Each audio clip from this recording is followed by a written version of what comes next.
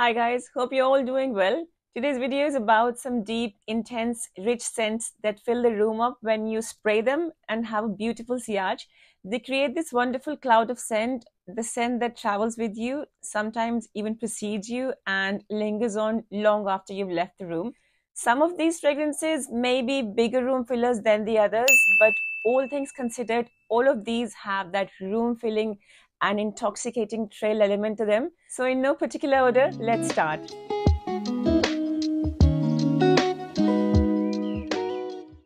So the first on the list is Alexandria II by Xerjoff. Alexandria II is this beautiful, intense, woody, ambery, spicy, powdery fragrance with some aromatic lavender, oud, the perfect amount of vanilla. It's woody, it's powdery, it's sweet, and it's musky. It's a warm, fruity floral scent with hints of apple. There's lavender, rosewood, cinnamon, cedarwood, lily of the valley, Bulgarian rose, oud, sandalwood, amber, vanilla, musk. Just by looking at the note structure, you'll feel like this fragrance is worth a try. It's a concoction of deep, rich, and luxurious notes and accords. In my opinion, it's one of the best rosewood scents on the market. This is a kind of fragrance that claims its territory and announces its presence in a very self-confident way. It's a fragrance for a man who means business, a man who stays cool and calm and collected, but owns any room he walks into. The one person or character that comes to my mind every time I smell this, and that's while my eyes are rolling into the back of my head, is Thomas Shelby from Peaky Blinders. If you watched Peaky Blinders, you'll know what I'm talking about and what exactly I mean. That man means business. That is a man who owns each and every room he's ever walked into. And if you've ever been in that room in any form or any capacity, he'll own your soul too. He looked at me the wrong way. It's not a good idea to look at Thomas Shelby the wrong way. There's no denying the fact that Thomas Shelby means business, and if he wants something, you present it to him on a platter with no defiance. That's what this scent showcases to in a very invisible and yet such present manner. It smells of achievement, it smells of victory and authority. Having said that, success and failure are all part of our own individual journeys, and this fragrance signifies a man who knows how to keep his head down in success and chin up in failure. It feels like luxury, and it's a luxurious scent that deserves to go on a formal suit. That's how you do justice to this composition, in my opinion. This is not a fragrance that goes well with a linen shirt, a pair of shorts, and flip-flops. No, it needs you to be dressier. I'm sorry, that's what I feel when I smell it. When you spray it on, it'll do its job anyway, and that is to add the magic and that charm to your aura. It'll do its job and it'll do it diligently, but then you need to do your part of not being disheveled or scruffy. You need to be immaculate, all spick and span in your attire before you spray it, and that's how you can do justice to this composition. And that goes for a few other fragrances as well. You need to do your part to add that X factor and to do justice to the craft and the artistry that has gone behind them. And in my opinion, if you're sloppy when you spray this, it's just a very unfair thing to do, so don't do that. So the amber here feels just like the bottle, dark, rich and ambery. Rich, creamy sandalwood and very sexy oud. Oud here is not barnyardy to my nose. It's woody and it's giving this fragrance that alluring edge. The opening is grand and the dry down is absolutely splendid. It's a very special scent and is every bit a masterpiece. Incredible longevity, easy 8 to 10 hours on the skin, maybe more, stays eternally on the clothes until you wash them. There are jackets in my house that smell of this from last autumn, winter. The sillage, the scent cloud is to die for. You walk into a room with this on and people will smell it, and someone walking into the room you're in will be smelling and looking for the source of this scent. It's that potent without being obnoxious at all. Despite having a beautifully masculine edge to it, it's quite unisex and I love to wear it myself. This one and there's another one on this list later on. They're both beautifully masculine and yet unisex fragrances. And while they smell like power on a woman, on a man, they are power and supremacy with a sexy edge. That's what this scent exudes, absolute power. It's quite an alpha male scent to me. It brings the alpha male vibe and that raw, sensual seductiveness to the table. A huge, huge love for me. It's strong, so sample first. It's beautiful. It's Alexandria II by Xerjoff. So the next on the list is Tomi Iommi Monkey Special by Xerjoff. This is a lively and rich and intense fragrance with bergamot in the opening with a dash of rum, geranium, this distinct passion fruit. It's a super complex fragrance with citrusy and boozy opening, but it transitions into this warm, spicy, dense fragrance with so much going on, with so much substance to it. There's cinnamon, there's patchouli, Bulgarian rose, and such beautifully sexy and sensual leather. The base is a rich blend of smooth sandalwood, tonka bean, ambergris, vanilla, labdanum, and musk. It's sweet, warm, spicy, caramelly, it's woody, boozy, balsamic, and ambery and musky. You need to like patchouli to like this, and you need to like strong and potent scents to like this. It's a nighttime, fall, and winter fragrance that's deep, dark, mysterious, and seductive, with an incredible potency in the essence and strength to fill a room and a full sillage. The longevity and projection are amazing. It lasts for 10 plus hours and projects beautifully. It's a kind of fragrance that's very obviously rich in character. It's a well blended, perfectly balanced, and a high quality fragrance, which is super strong but isn't offensive in any way. It's a unisex scent and smells sexy and seductive on both men and women, but leans slightly masculine. It can be polarizing, but not because it's unpleasant in any way, but because it's a really potent and a very long lasting fragrance. So you'll need to like your boozy notes, your leathery notes, and patchouli to like this fragrance. But even if you're not into those notes and accords, this one here is so worth a try because it's a kind of fragrance that may change how you perceive these notes. No single note or accord here is dominating more than the other. It's so beautifully blended. It's not an excessively boozy fragrance. It's not a very leathery fragrance. It's not too rosy. It's not overly patchouli fragrance. The whole composition in totality is just heavenly. And when all these notes come together and are blended together to make this beautiful concoction, it's absolutely and flawlessly divine. An absolute masterpiece, in my opinion. This is Tony Iommi by Xerjoff. So next I have is Oud for Greatness by Intio. It's the most enticing and the most addictive blend of warm spicy, fresh spicy, musky, woody, earthy notes. It's an oud scent that has the most pleasant oud, in my opinion. It's an oud that's even the people most sensitive to oud can happily rock. It's a complex blend of saffron, nutmeg, lavender, oud, patchouli, and musk. The oud here is not funky or animalic or barnyardy in any way. It's pleasant and smooth, the most elegant, the most likable, and the most crowd pleasing oud. It's a perfect choice for a date night, whether it's the first date or the 10th date. It's beautifully masculine and yet totally unisex. I love to wear it myself. But as I mentioned earlier, this is also one of those scents that smells like power and authority on a woman. But on a man, it brings the aura of absolute power with a sensual and seductive edge. There's a very faint, very distant leather accord, perhaps from the saffron, and also some faint tobacco in the background somewhere. Adding to that, the seductive charm of the scent. It's a well blended, high quality, and powerful scent, but not in an offensive or cloying way. It's airy like Baccarat Rouge.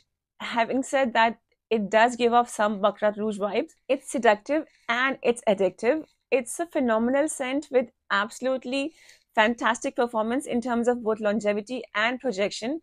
And it leaves an intoxicating scent trail. It's a beast that smells incredible and garners compliments, and is quite versatile, works with the leather jacket or a formal suit. An intensely strong fragrance and yet so smooth and airy with a wow factor, also giving off alpha male vibes. I'm sorry I had to say that. It's sex in a bottle for me. It can easily be love at first sniff for many people. It's that good. This is Oud for Greatness by Intio. Next I have Santal Austral by Matiere Premier. Santal Austral is a stunning fragrance. It's a beautifully creamy, woody, powdery, and glorious fragrance that's an absolute room filler. It's a glorious fragrance with a loud opening and a creamy, smooth dry down.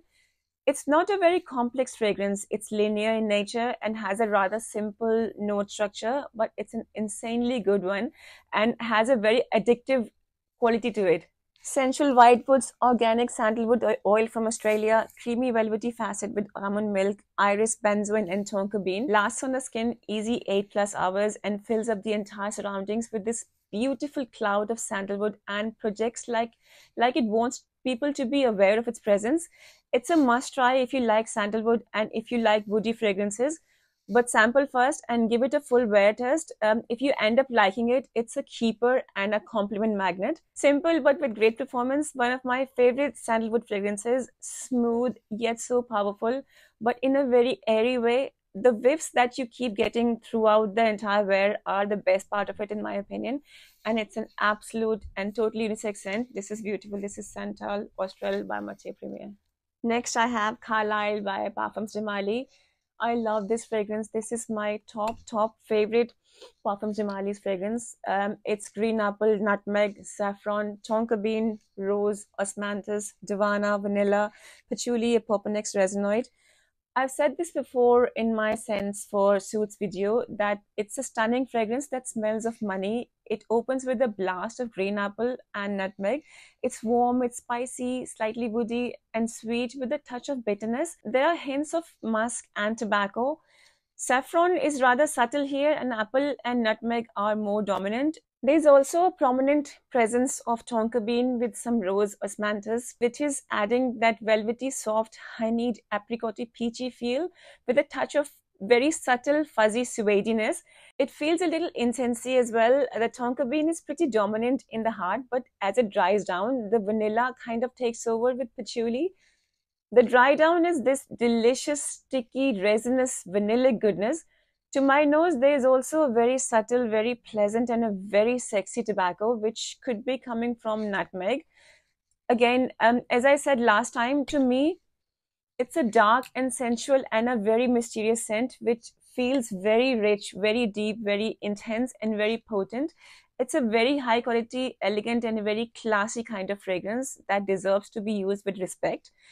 A composition like this commands respect, and you ought to give it its due.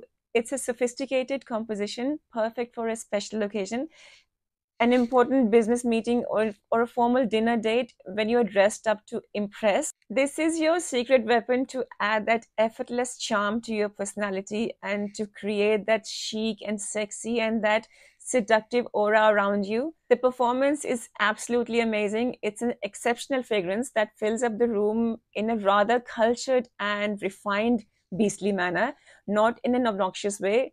Longevity and projection are incredible. This is Carlisle by Parfums de Mali. So next I have Hacivat by Nishane. It's a citrusy, fresh, fruity, and a woody fragrance with bergamot, pineapple, grapefruit, jasmine, patchouli, cedarwood, clearwood, oak moss, and dry timberwood. It opens with bright, lively, effervescent citruses with prominent notes of pineapple, bergamot, and grapefruit. It's an intense yet fresh scent that stays fresh and green and bright throughout the wear. And even though it's fresh and effervescent, there is substance and depth to the composition. It's a very high quality, refined, uplifting, and mood boosting scent that acts as a huge compliment magnet. It's the kind of fragrance that people, when they smell you, they would want to find out what you're wearing. It's a crowd-pleasing fragrance, and most people will find it quite pleasant and appealing. It leaves an excellent impression on everyone you meet or pass by, whether it's a man or a woman. It's a room-filling, long-lasting scent that lingers on hours after you first spray on your skin. The performance here is absolutely fantastic with enormous longevity, absolutely wonderful projection, and a great sillage. And the cherry on the top is the trail it leaves behind. It's so very full and so very beautiful. This is also one of those fragrances where the scent announces your arrival before you make an appearance. It's super versatile. You can wear it every day. You can wear it to work or to a formal event. It's perfect for all seasons. It's a spectacular composition. It's Nishane's Hacivat. So next I have Flamenco by Ramon Monegal. Flamenco is a powerhouse and a very potent blend of fruity, powdery, and woody notes. It's a seductive combination of raspberry, sweet jammy rose, and green apples with white florals like orange blossom, jasmine, and purple flowers like violet and iris. The note structure may sound like it's a feminine scent, but it's a beautifully and totally unisex offering. The raspberry doesn't last throughout the wear, it wears off after some time, and the rose takes over. It's a very strong scent that dries down to a very sweet, green, woody, ambery, and musky experience. I just spoke about this in my Sexy Men's Fragrances video. If you haven't watched it, please do go and watch it. I'll link it in the description box. Like I've said it before, it smells like candied woods to my nose, like when you sharpen a pencil or shave fresh wood and then coat it in candy. It's got that kind of candied sweetness with a dry, woody facet to it. On women, it's very strong and beautiful, but on a man, it's extremely sexy. It's super seductive and it's addictive. It's a powerful scent that makes a statement. If you're in a social gathering with other people and everybody is wearing some sort of fragrance, this will overshadow them all. This is a kind of fragrance that will get you attention. So if you do not like much attention, spray lightly. Incredible room filling performance. Longevity here is amazing with 12 plus hours on my skin and a giant projection. This is Flamenco by Ramon Monegal. Next, I have Lamar by Kajal. This is one of my top all-time favorite fragrances, and it's another unisex offering. It's a fruity floral fragrance with top notes of pineapple, red berries, cardamom, and coriander. The heart notes feature Bulgarian rose, Turkish rose, jasmine, sambac, and magnolia. And the base notes are vanilla, amber, cashmere wood, cedarwood, and musk. It's an intensely fruity, intensely juicy fragrance with a little tart and sweet opening. The most prominent fruit to me here is pineapple, and it's the most freshest, ripest, and the most juiciest pineapple. It's actually an overdose of juicy fruits, not like the fruits in Arbapura. The fruits here is not done in the way like they've done in Arbapura by Xerjoff. This is something else. It's got that fresh juiciness, and to me it smells very different to any other fruity scents in my collection. The fruity notes are very nicely blended with the cardamom and coriander. I can smell the pineapple, some citrus. The rose here is very sweet rose. It's almost fruity rose. I can smell some jasmine, not too much, some magnolia, and beautiful and sexy saffron, but not strong saffron, just enough to keep it airy. It's vanillic, it's syrupy, it's juicy, it's ambery with lots of fruits and flowers. It's an absolute room-filling beast mode scent, stays on skin for more than 10 hours, longer in the clothes. It's an incredible fragrance. This is Lamar by Kajal. Next, I have Baccarat Rouge 540, the Extrait version by Maison Francis Kurkdjian. I could never do rank lists. I just cannot. Kudos to all the reviewers who do rank lists all the time. However, I myself find it very difficult to rank my perfumes in a particular order. And even though this isn't a rank list, BR540 Extrait is kind of my absolute favorite perfume. I have some beautiful and happy scent memories connected to it from the very first time I wore it. It's a beautiful scent, and for me, it's a masterpiece. It's a totally unisex fragrance and an absolute room filler. I prefer the Extrait version over the regular EDP because while it keeps the original BR540 DNA, it's more intense, it's more radiant, more woody, it's sweet, it's almondy, it's airy, and it's got that sponge sugar kind of feel to it. The saffron note is so smooth here. It's warm and spicy, delectably floral, slightly caramelly, ambery, slightly nutty, musky, and weirdly addictive. A gorgeous scent which is blended to perfection, crafted to last all day on the skin and project like a beast, and leave an attention-grabbing, massive, and the most alluring scent trail. It's rich and sweet, but so airy and light. It never feels heavy and never gets to the point of being cloying. Yes, it's been cloned like a million times, but there is a reason why it's cloned by so many brands. And to all the BR540 haters, I would like to tell you that if ever there is an instance where you have to wear it, whether willingly or unwillingly, for whatever reason, while you're busy despising it, you are smelling absolutely amazing and irresistible to people around you. BR540, the Extrait version. So the last but not the least is Annone by Pantheon Roma. Annone is bergamot, saffron, mango, iris, white musk, amber, nagamota, and oud. It's a fruity floral fragrance with mango with a twist of oud.